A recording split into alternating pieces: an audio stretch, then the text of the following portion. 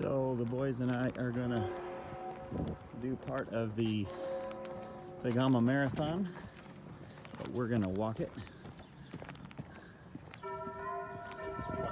Mark hopes to run it in May, maybe. But this is the first hill. Okay, we've come up, what, 10 minutes?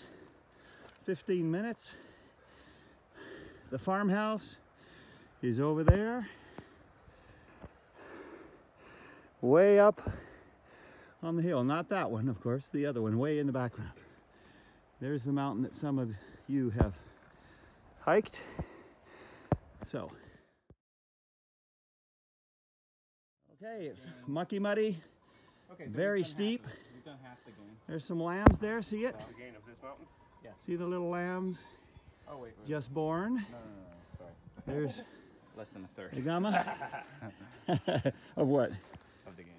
Okay. It's Corey's rocky section or whatever with me, and like we would both be the same, you know.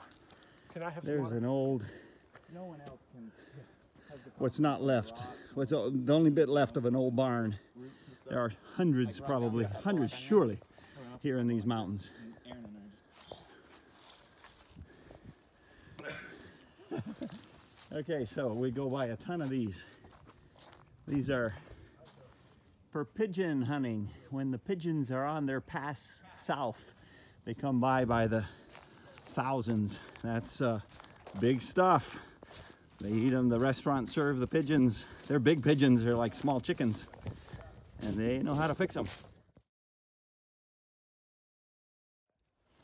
Okay, so we've been at it for about 65 minutes, and my watch says we've done 4.5 kilometers. That's about just under 3 miles. We're at the top of the ridge. Okay, so there's the Aitscorri. Looks down over Tegama, which is way around the hill. And we're up at about, oh, not quite 1,000 meters. So, okay, we're at, the path actually goes there somewhere, and we made a detour. Oh, that might be the top, guys. Maybe that's where we go. Anyway, this is an old rock quarry. The boys made a movie on it many years ago. The world ended right here. Anyway, that's where we might meet Mimi, drive up from town, or we may keep on going across those. All right, so we have, hey Mark, what have we done? An eighth of the course? Mark, an eighth of the course? Yeah, maybe. More or less an eighth of the marathon. We've walked it in about 75 minutes. Okay, so we have crossed the road.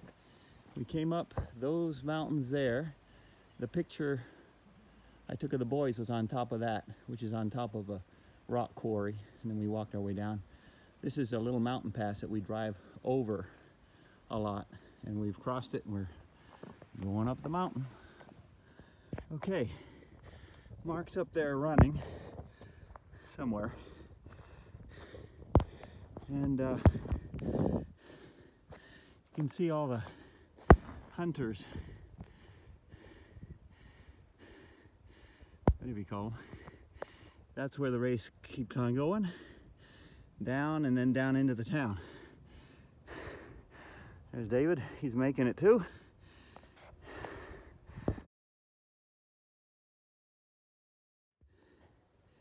Okay, we came along there. That's the rock quarry.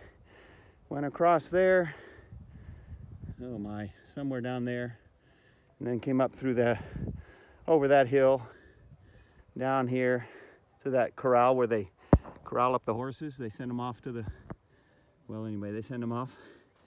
And now we're going here, and we're going up to that one, and then down the hill to the Adrian Cave, and back up. We're not going to do that, but this is where the race goes, to the top of the Aitscorri, down to some other peaks that are lower down, and then back down into the town. Like crazy. And Aaron was okay? Yeah. There's the Aitscorri. And this is the park we were at a little while ago. Right there. we went down the valley and up and over across here where all these horses are. That's the little markers we see everywhere. You can see them all the way up everywhere you go. Okay, this is actually a sign of pigs. All of this is wild pigs eating up the land. Okay. Oh man, we have a ton to go yet. We gotta way up there, down, way up there. Those are way higher than we are. And we've already been hiking for 3 hours. I've done 13 kilometers. We were over there. Anyway, they got us way down there. And we have a lot to. We're not, I don't know, we're wanting to try and do that. Now Mark could, but I mean, David's cramping already. And so I don't know what we're going to be able to do. Because the next section was so long and incredibly steep and high, up to 1,500 meters, that we probably were going to run out of daylight before even doing it. So it just doesn't make sense. So we're heading back to a rendezvous where the ladies are gonna meet up. Hopefully with some good bocadillos.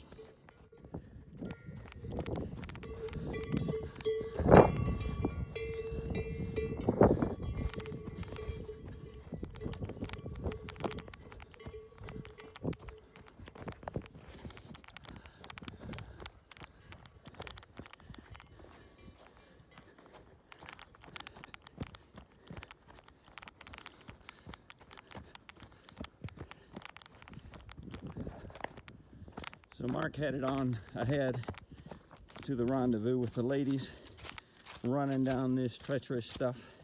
Doesn't look like it in the video, but it's, whoa, crazy steep. Well, steep. And we want to make it down alive. Okay, so David and I are heading back. We got to run up that hill. But we're getting some water straight from nature. Okay, we're still working our way back, but look at these elm trees. These are natural to here, and they have that typical shape. Although I think that means that 100+ years, whenever they were made to do that, to crown out there, that was man-made, and they crown out. And I've read up a little bit on that, but that's what the Basque would do for various reasons, to use the wood later.